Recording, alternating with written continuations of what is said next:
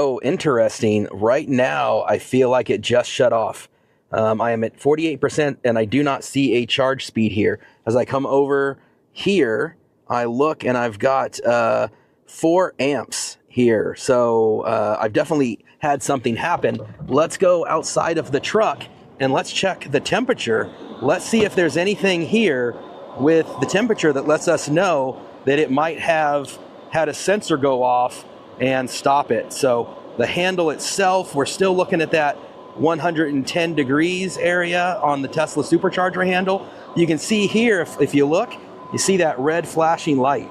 So that's an indicator of something not going right. And then as we take a look at the temperature of the adapter itself, we've got 115, but 118, 120.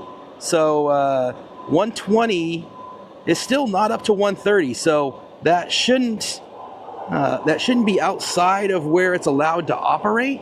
So as I kind of come around here, I am seeing that 118, 119, 120 is the max. I'm not seeing it going over that on the adapter, but something definitely went wrong here.